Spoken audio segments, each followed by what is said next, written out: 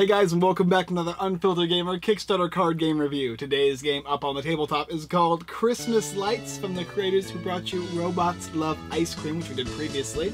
It is 2 to 6 players, ages 6 and up, and takes about 10 to 30 minutes to play the game. In the game Christmas Lights, the card game, you're simply going to be playing a game of blind man's bluff, in where you're going to have cards that you cannot look at but everyone else can see. You're going to have actions on your turn that let you sell cards and swap cards and play cards, and your objective is going to be based on playing cards to basically match up the orientation or the sequence of 2 of these cards here. So for instance, you're going to need purple, then yellow, then pink, blue, and red. For this one here, and you need another one, you attach it like that. Now of course there are broken bulbs that are wilds, and of course you're going to also have all the different colors of bulbs, and interestingly enough, you're going to be able to draw from the deck, and that can give you certain events that are going to give you bonuses as well as wilds and stuff. And of course, whoever is able to finish their Christmas lights first is the winner. And if there's a tie, whoever has the least broken bulbs in their sequence is going to beat them. Alright, let me go and show what it looks like. So here we have Christmas Lights, a card game, holiday fun for the whole family. And these are the different Christmas lights you're going to be using throughout the game, as well as plugs to connect them for your sequencing. You're going to have these cards, which are sequence cards, you're going to be dealing out to each player, so they're going to know what cards they need to put in sequence, but not what cards are in their hand. They're also going to be taking cards from this deck here. They're also going to have all the different types of lights, including the Draw One event card. There's a little event deck right here. We're going to be drawing cards off the top and using them whenever you reveal the event cards. And these are going to be considered wilds. You got things that are going to like power outage, and then of course you got stuff like light switch and power surge and all other crazy stuff that can happen during your Christmas lights setting up. And you've also got the characters here. You got Santa and a snowman, and you got the elf, Mrs. Claus, Rudolph, and then another elf, I guess. You got the male and female version.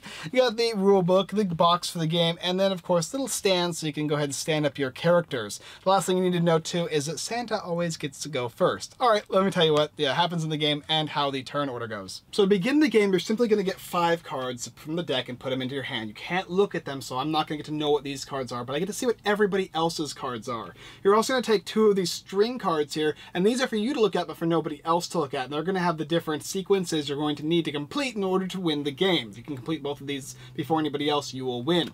Now, in your hand, it's interesting because you're going to get to take up to 4 different actions in order, and you can choose to take it or not to take it.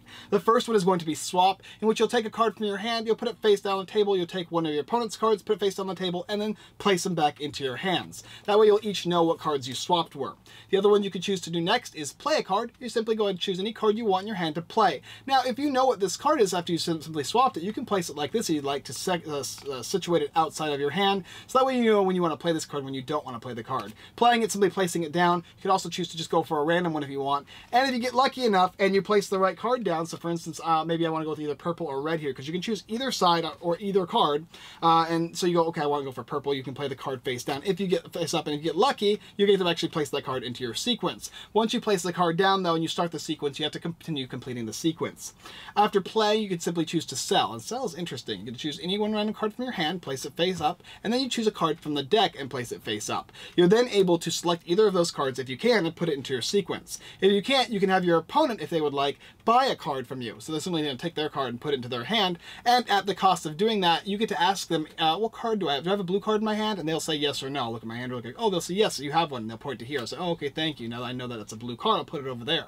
Finally, you get to choose to hand refill, sorry. When you're going to run out of cards eventually throughout the game, you're going to be playing them down. At any point in time, you could choose at the end of the turn to draw up to 5 cards, but you don't have to, which is also an interesting thing.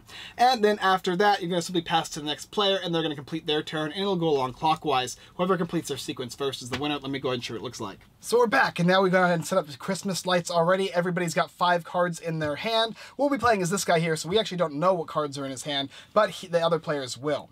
We're also giving everybody a singular character card to see who goes first, as well as 2 of these strand cards. Everybody's going to get 2 of them, and they're going to know theirs, and I'm going to know mine.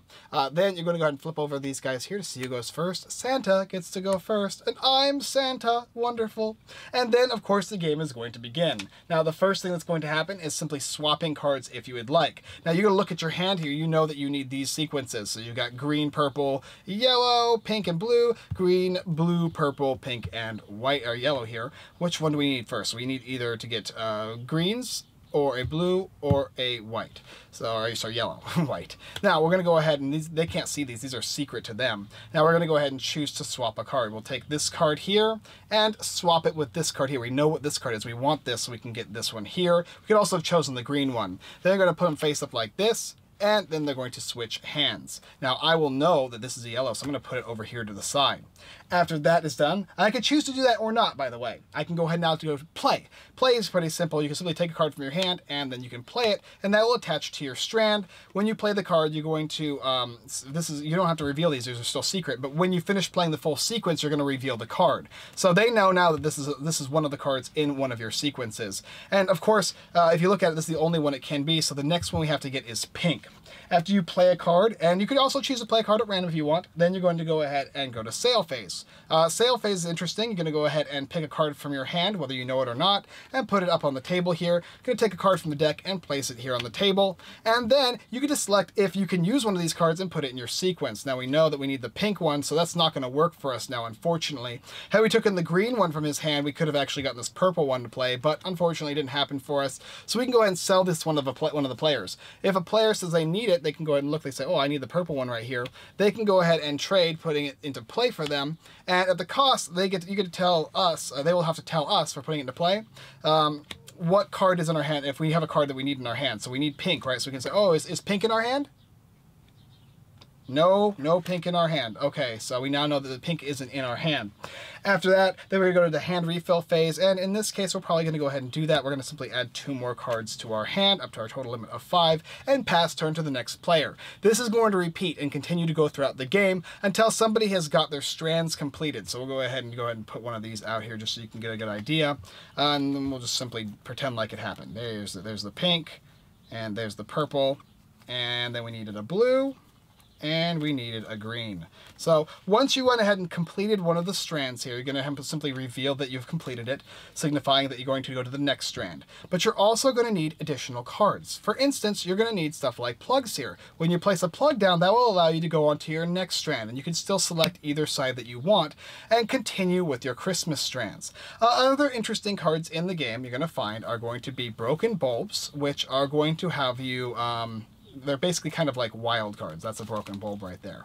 Now, how it works is you can place it in your strand to signify that this is the next card in the sequence. So let's say, first of all, you completed this one and you needed blue, but you don't have blue, but you know you have pink. So you can go ahead and place this broken bulb here and place a pink down and then continue the game. However, whenever a broken bulb is on your field, you don't complete your sequence until you actually place the correct bulb on here. So you're going to need to put that blue there eventually in order to do so. Now, the limiting factor is everybody's always going to get to complete the full turn, even if you've already completed the sequences. So whoever has the most broken bulbs is going to not be able to win the ties. So for instance, if he had 3 broken bulbs in his sequence and he had 1 broken bulb, he would actually win the game even though they completed the strands at the same time.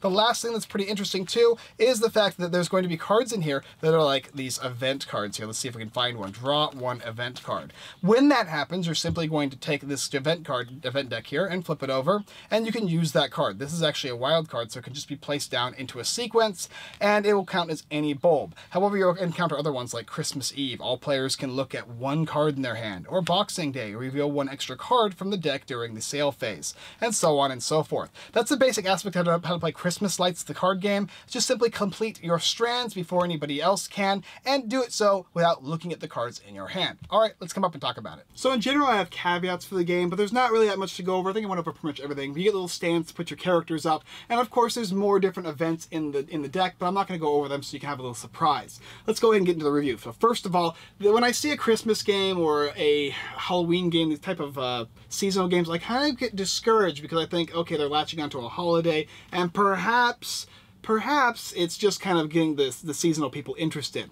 But as I started playing Christmas Lights, I realized how much I enjoyed it. I love Blind Man Bluff games. I love the aspect of it. As I read the rules, I'm like, oh, this is something I'm really going to like. And what I really, really like about this game, not only is the switching and swapping and all that, but the choice of choosing to do those actions or not. You can choose to do none of the actions on your turn, or 1 or 2, or all of them, and you can choose to do it with any player that you want. It kind of gives you that freedom to say, I don't want to put more cards in my hand because I know you need 1 more card, and I know I don't have it in my hand, so I'm not going to give you that advantage. This game has a bit of luck in it, it, but there's so much more strategy involved. The artwork is okay. It reminds me of a Christmas theme. If you like Christmas games right in time for the holiday season, this is going to be definitely one you want to pick up. I imagine it'll probably be ready by Christmas, which is the idea, but they're all cutesy little Christmassy arts, the Christmas tree, right, and then of course you've got the little Christmas light bulbs and all that, and they work really well. The game functions exactly as it needs to, and the theme does come out as you like Christmas style games, but the game itself is fun. I love the fact that, I mean, the rulebook tells you exactly how it works. It's only 2 pages, it's really easy to read.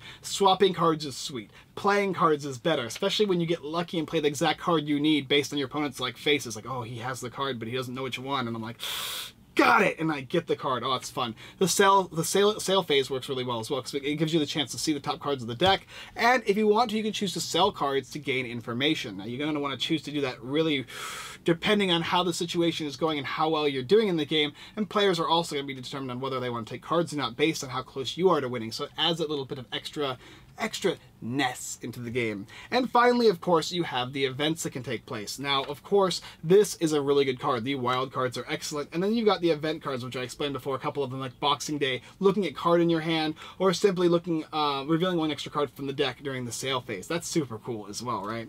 But that adds a little extra complexity, which is just a nice touch. It's not even really needed, but just throwing it in there was fun, and I like that aspect of the game. There are a couple nasty ones too in here that can kind of mess you up, so you got to be careful. Another thing too is adding those broken bulb wilds, I should say. They're kind of wild and they're kind of not wild, right? Because they do help you get through your sequence, but you still need to go back and place it, and it's going to cost you later in the game if you tie with somebody, because if you have more broken bulbs than them, you are going to lose. Overall, Christmas Lights is really, really fun. It's definitely one of the best holiday Kickstarter games I've seen so far, and I really, really do enjoy it. It's a simple game though. It's got 4 aspects to it, and it's got that holiday spirit. So if you're interested in Christmas Lights, go ahead and check it out. Another solid game from the creators of Robots Love Ice Cream, 25th Century Games. Alright guys, thanks for watching another Unfiltered Gamer Kickstarter card game review. If you like this video, go check out the rest of our videos here on YouTube. Like, subscribe, and comment. It all does help, and we greatly appreciate it. Please subscribe. It's all I live for. Also, go ahead and check out Christmas Lights. It's currently on Kickstarter in the description below. If you like Blind Man's Bluff and you like holiday games, this is one that you shouldn't pass up.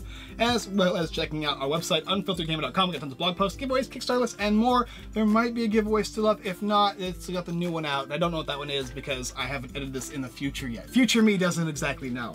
Also, go ahead and check out everythingboardgames.com and the Giveaway Geek. They definitely have giveaways and blog posts on there, and there's some great guys. All right, that's all I got for this time. And as always, I look forward to Merry Christmasing you later.